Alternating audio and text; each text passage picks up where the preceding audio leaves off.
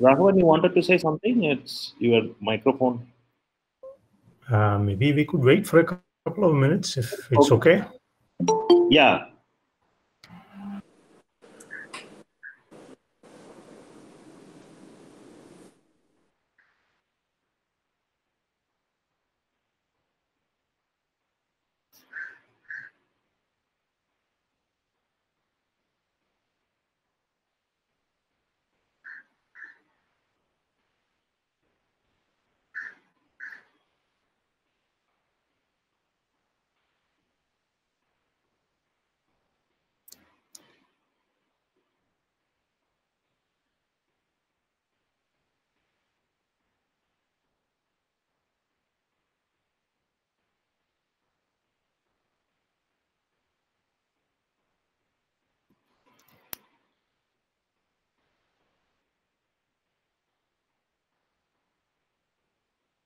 Okay, so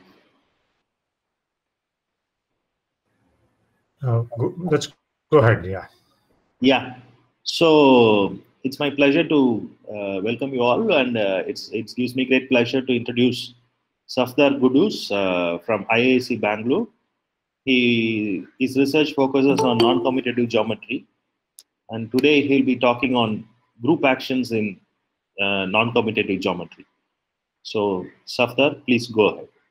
Yeah, you can present Yeah, it. yeah. Hello, welcome to this talk. So it's my pleasure to have being invited to give a talk, present a talk. So I'll be sharing the screen.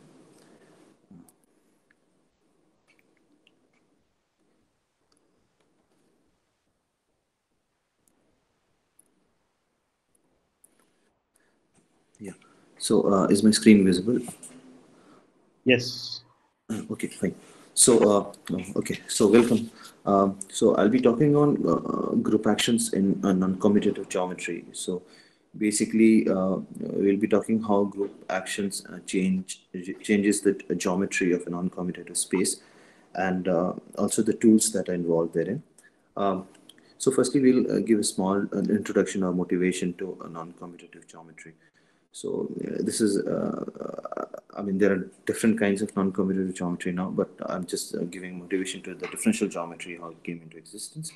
So the motivation is basically based on the Gelfand-Namak construction, which says that any commutative C-star algebra is basically represented by uh, a locally compact Hausser space. So this is the Gelfand-Namak construction, and this basically given a C-star algebra, commutative C-star algebra, we look at the spectrum, this set of spectrum, and there is a topology. On the other hand, given a topological space, we look at the continuous function. Uh, so, in the spirit of this theorem, what we may ask that what about the dual space corresponding to the non-commutative C-star algebra? So basically, this is a subalgebra of bond operators on bond Hilbert space. So that is known, but exactly how does it look like, and does it represent a kind of non-commutative space? So we'd like to try to understand that non-commutative space by actually trying to understand this non-commutative C-star algebra. So this was the motivation to start up with, and that's how we can say that one can introduce oneself to this non-commutative differential geometry. Okay, so we have some examples. So firstly, the classical two torus, which is very well known. So we know that the classical two torus is basically the plane mod the lattice, and we have the coordinate functions x1 x2, and any smooth function on this torus can be actually represented this way, which is in terms of the coordinate functions e to the power 2 pi I x1 and e to the power 2 pi I x2. So we also should have the coefficients decaying. Sorry, hold on. Yeah. So we also should have the coefficients decaying. Sorry. Okay. Yeah, so this coefficient should decay, and it should decay as a more than polynomial rate, and this is the expression which is very well known. This is the classical two torus, and how a smooth function on it is represented. Um, we'd like to naively, non-commutativize it to a smooth function on some non-commutative torus. Obviously, it's one way to understand it. So basically, what we are asking now is that this um, these two generators U1 and U2, not they do not commute, but instead they depend on some parameter, which is e to the power 2 pi I theta. And on the other hand, if we look at how this should change the background lattice structure, so basically it will say that now we should have something like uh, x plus y on the lattice as something like theta plus y plus x. So this the lattice, the background lattice is also now skewed, and we can look at the algebra itself. So this is now not commuting with its generators, and we can make it into star algebra. Okay. So with this star operation, so we get a C star, we get a star algebra, we get a C star algebra norm, and we can look at this algebra, the completion of this algebra under this norm. Um, uh, so we have a C star algebra, and this a theta infinity is a pre C star algebra, which is not complete but dense, and it's very well known that C star algebras in itself they are not interesting as per their K theory. In fact, those are vanishing. So we shall be considering this pre C star algebra, and technically that can be looked as you know that can be looked as the algebra of smooth function on the non-commutative torus. Okay. So this is a kind of one generalization. There are many ways to come to this non-commutative torus, but this is a naive way to start. Um, and we also have something called the algebraic non-commutative torus, which is uh, uh, which is a set of all such, which is a subalgebra being finely supported on the lattice. And this is also known as sometimes as in literature as quantum algebra, and this is the notation sometimes, and multiplicative Weil algebra, and also quantum symmetric algebra. This is also interesting, and I'll let you know why. Because firstly, it is independently studied by algebraists, being an algebra which is an associative algebra. It also shares the algebraic and cyclic cohomological properties with the smooth algebra. So we had that smooth non-commutative torus, but in some sense, this algebraic non-commutative torus or the quantum tori, so this captures all the algebraic and also the cyclic co-cycles of the smooth non-commutative torus. And also, this algebraic non-commutative torus has been used to study the non-commutative theta functions on another kind of non-commutative torus. So we have two kinds of torus already. One is the smooth torus, which is a theta infinity. This is algebraic non-commutative torus, which is a theta al, and also we have a theta form, which is formal non-commutative torus, which is basically one parameter deformation of the algebra formal functions on the classical torus. So this a theta form is actually a very interesting object, which is also understood as the limit of the compact non-commutative compactification of the moduli space of elliptic curves. So this is realized as the limiting point of the non-commutative, a kind of different kind of compactification on the moduli space of elliptic curves. And people have been working on to understand the theta functions and the non-commutative theta functions on the uh, non-commutative elliptic curve, which is also the as I told you that this is also the A theta form, or the one parameter deformation of the formal function algebra formal functions on the torus. So anyways, little aside, this is also an interesting object, and so is smooth functions. Basically what we are trying to do, we are trying to understand some of the invariants of these algebras, and there is a very nice correlation, obviously, when we try to understand it from different perspectives, and also when we compare with the results that are already known. We have a few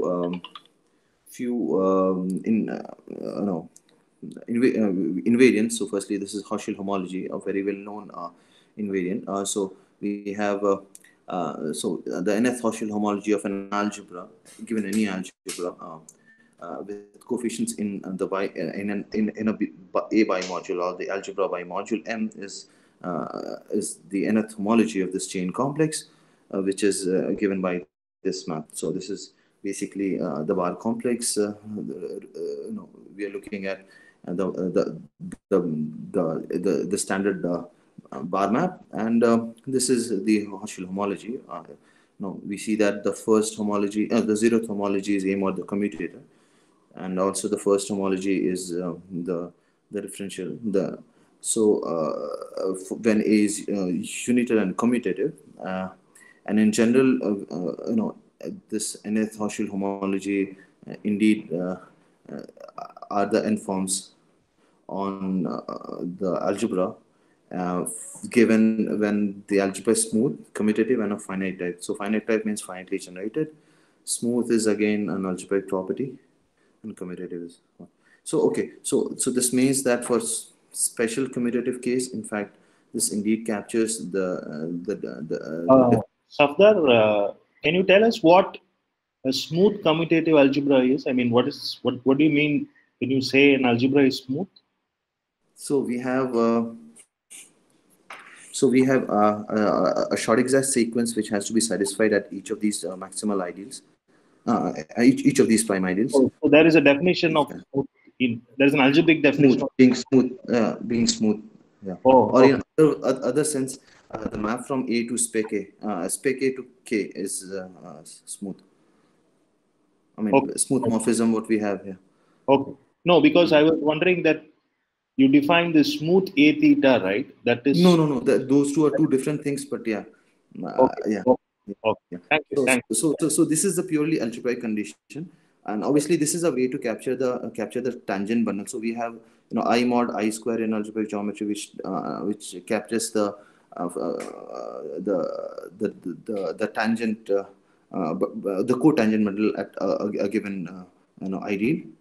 Okay, and so yeah, and we have short exact sequence that has to be satisfied for to be smooth at that. So for example, the prime ideal. Yeah. So these two are two different. Yeah.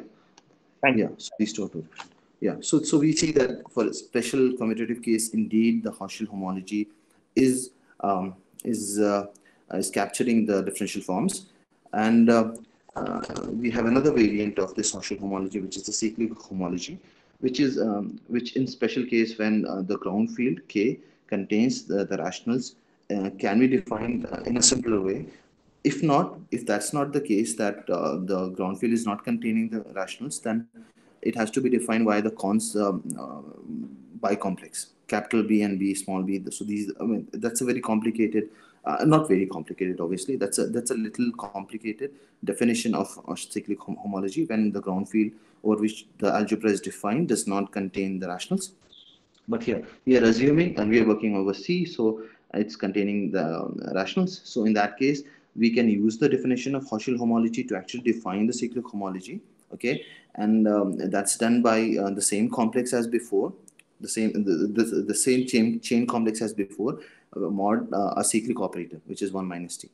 Okay, so this is similar to the definition for a special case when ground field is containing the rationals is actually giving us a similar kind of complex, but actually it turns out not to be. But we'll see that later. Yeah, okay. So, for example, given if we consider the algebra A as the algebra of smooth functions on V, which is V is a manifold, then it turns out that the cyclic homology is actually is actually capturing the DRAM co-cycles on that manifold. So basically, we can say the cyclic homology is kind of capturing the DRAM cohomological aspect of the non-commutative manifold associated to a non-commutative C star or whatever algebra. Okay, so this is just trying to justify that these Herschel homology and cyclic homology are indeed generalization to a setting and not just mere you know you know commissioned invariants. Okay, so we have few results. I'm trying to understand the smooth non-commutative torus. So that's done by refill. So what refill proved that two algebras A theta infinity and A theta prime infinity are Moita equivalent, which basically means that when two algebras are Moita equivalent, the K theory is Herschel homology and hence the cyclic homology also. So they are isomorphic. So classifying two algebras up to Moita equivalence is also a good way to understand them. Okay, so he understood it as so basically they're in the same orbit of the linear transformation action. So that's like fractional. So we have the map is like this. So basically theta going to so for G being A B C D, theta goes to A theta plus B by C theta plus D. So it's the general kind of fractional linear transformation. So this is how it's happening. So and both of them are Moita equivalent if and only if condition is there. And they also calculated the projections. So this projection is again, one is the identity itself, and another, there are two projections. One is, so say one, and there's another projection which is not the non-trivial projection. Okay, which is basically a smooth projection which also refill got it, and Primson and Voikusco also got it. So that's a smooth. So this is a smooth projection. Okay. In fact, later we'll see that actually K theta of A theta al. So this is actually only Z. Okay. So this is because there's no smooth projection. Okay. So this is what has been studied already, and Cons also studied this, and he calculated the Herschel cohomology. And in his calculation, the Herschel homologies of these algebras got split up into different cases when theta was satisfying the Diophantine condition and when theta was not. So when theta was satisfying the Diophantine condition, the cohomology groups were that of the classical torus, considering that there are one simplexes and one two simplex. So that was the case, and when theta does not satisfy Diophantine condition, then those two cohomology groups were infinite dimension. One thing to note here is, we have this. Sorry, I think we should use. Okay, we have this theta being irrational, because if it is rational, then this A theta infinity for theta being rational is same as the C theta. This is again similar to this this is actually Moita equivalent. So yeah, so this is how we are looking at only irrationals. Okay, so for irrationals, this is how it got split over, but it turned out that actually the cyclical homology whose definition we had, so that was independent of theta. So in spite of having a very strikingly similar definition for cyclic homology, it turned out that actually the cyclic co-cycles were independent of theta in dimensions. Obviously, they depended on theta, but the number of cyclic co-cycles was not dependent on the number of Herschel co-cycles. So this is a phenomenon which was very much calculation wise it was evident, but why is this happening was a sort of mystery, not much, but yeah. Okay, Cons also computed the pairing of the projections of the smooth non-commutative torus with the periodic even periodic cyclic co-cycles. So this is the pairing also which he had. And so we have what till now we have an understanding of the Herschel and the cyclic cohomologies of the non-commutative torus, and also the pairing, which basically again is an invariant for for the non-commutative torus. Okay, so on the other hand, if you go to the algebraic non-commutative torus, which is also, as I told, which is also called as quantum tori, quantum torus. So this, I mean, the projection is just simple, which is which was to be proved, which was done by Fambus. But he also calculated the Herschel homology, which again Herschel homology is a little trickier, and but yeah, he got it. And recently, Beres, Ajay Ramados, and Shang Tang, so they computed this Picard group. Sorry for that. Picard group of this algebraic non-commutative torus, and also showed that, like what Riefel did for smooth torus, the two algebraic non-commutative torus are moisture equivalent if and only if they are inverse of, I mean, they're the same or inverse of each other. So we have kind of obviously trying to understand the Picard group again for an associative algebra is I know yeah, so it's like invertible modules.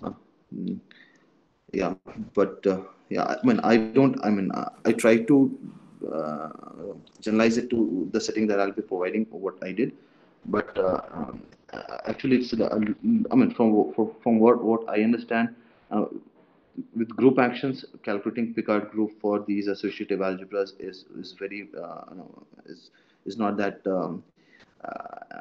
simpler than what it seems to be perhaps for me.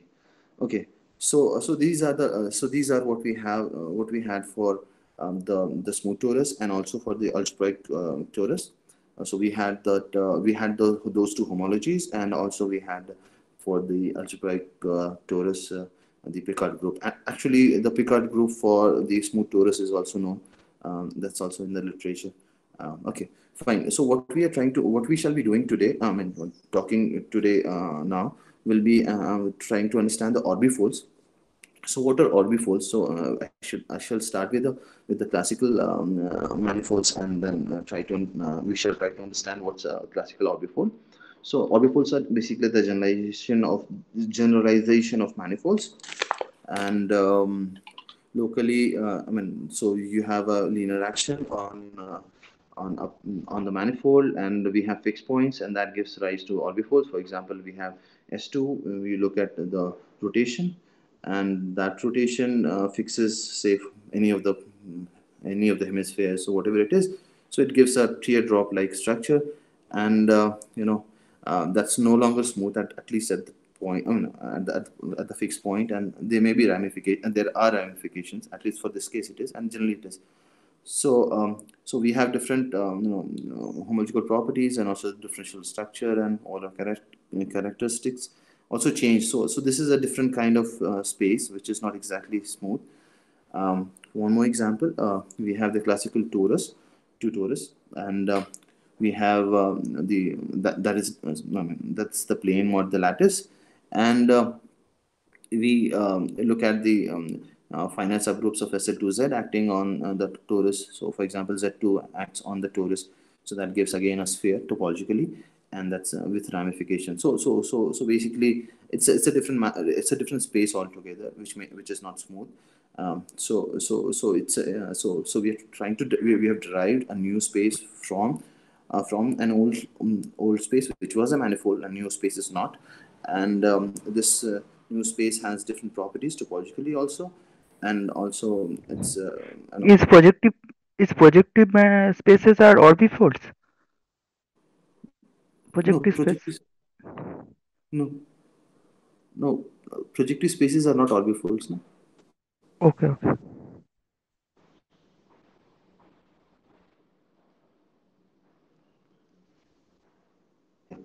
Okay, So it we have an action of SL2Z on the non-commutative torus, whether it be smooth or algebraic or formal, and that's given by this. In fact, it's not by chance that this kind of action is coming into existence. Actually, there is an explanation to it, which was done by Subelman and Wodowski. I mean, they actually not gave an explanation, but they said that there could be a probable explanation, and I mean, it's not worked out yet, but yeah, that's what is okay, fine. So yeah, so this is there exists a group action of SL2Z on the torus, and for example, we have Z mod 2s are acting on it, which inverts the generators U1 and U2, and we can now talk about uh, orbifolds, the smooth orbifold and also the algebraic orbifold. So this is the technical definition how to calculate, a cross product algebra given a group action. So we have the C star dynamical system, and from that C star dynamical system, we have a representation onto some Hilbert space, and then we look at. I mean, we have this. We look at we look at the group algebra, and then we look at the completion of the group algebra in a certain norm, and that gives us the cross product algebra. But in the case when we are looking at the algebraic non-commutative torus cross product with a group action, so that's just the group algebra with certain with the general norm, right? So that's nothing to talk about regarding the completion. So this is how it is, and that shares the property. I mean, that basically says that this cross product algebra basically captures the fixed points, and it's rightly to say that this is indeed indeed understanding the orbifold structure on the algebra. Okay, so what has been done? So I'll just state the results. So this is the homologies of this group action was has been calculated or understood. Julie Botry, she tried to understand this for she tried to understand the zeroth homology, and also Oblomkov, he gave he gave the case for so what Oblomkov did was he was looking this algebraic non-commutative torus as some kind of double affine Hecke algebra, which obviously I don't have much understanding of. So yeah, but that's what he was trying to do, and he looked at the Z mod 2Z action on this algebraic non-commutative torus, and he gave a partial list of what result we have available now. And this result, this method, which gives a complete understanding, does not involve any of the tools that Julie Botry or Oblomkov did in understanding their own computation. And also we have an understanding of the cyclic or the periodic homology, and so the periodic homologies are they have one more co-cycles than the Hochschild homology, and again this is expected that for the special case when something like Diophantine condition would hold for a smooth orbifold, this same result, these two same results should hold. But it turns out that the cyclic homology is anyways the same for even for the smooth case. So as I told earlier, that even for an algebraic case, even for an algebraic case, even for an algebraic non-commutative torus, they actually capture the algebraic as well as the cyclic co-cycles and cyclic cycles of the smooth non-commutative torus and its orbifolds too. So that's actually a recent work by my advisor Shangtang and Sayan Chakraborty and Eugene Yao. So they have actually proved that this group is also the same as for the smooth case, so the cyclic one. But the Hochschild groups for the smooth case is still unknown. Okay, fine. So again, this is for the cohomology. So we have now an understanding of the cohomology also. I mean, just these are the dimensions and all. Okay. Any questions? I don't know. I mean, I think I'm very fast, I guess, right? Any feedback? I don't know. Hello?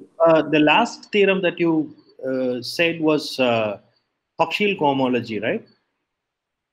No, this is Hochschild homology. This first one, right? The first one was Hochschild cohomology. After that, it is cyclic cohomology. Yeah, this is cyclic homology. So yeah, so this is for the algebraic non-commutative torus orbifolds. But as I told you, recently a work by Shang Tang, Sain Chakraborty, and Eugene Yao. So they have actually proved that these co-cycles are indeed what I have in my in this paper. So these co-cycles are indeed these cycles are indeed the cycles for the smooth case as well, smooth orbifolds. I mean, not orbifolds are not smooth, but orbifolds obtained by group Taking actions the on smooth smooth cross product with gamma, also you get the same result. yeah, for the smooth non-commutative torus also. Okay.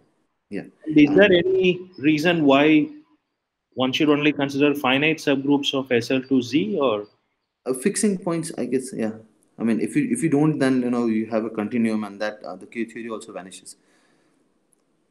okay? So yeah, so I mean, basically, all these formalism is basically to trying to understand the Chern-Cons pairing. I mean, that's the basic thing what people are trying to Yeah. understand. That's like a kind of non-commutative Arthur Singer index. I mean, yeah. I mean, So my question is, what happens if I take, for instance, gamma equals the whole SL to Z? Will I get something uninteresting, or I don't know about the homology, but the other K theory is going to vanish. the K theory will vanish? Is it? That's a no. Yeah, for then the pairing will not happen, right? Because we are looking at the pairings of So the K theory will vanish except for finite groups, except for yeah, those. I mean, that's how, yeah. Yeah. Oh, okay, that's a theorem due to Eckterhoff, or who proved that theorem? It's a collaboration, I think, of these. So you see here, this is by Echerov, Luke, Philip, and Walters. Yeah, yeah. Okay, okay. Yeah. Okay. Go ahead. Thank you.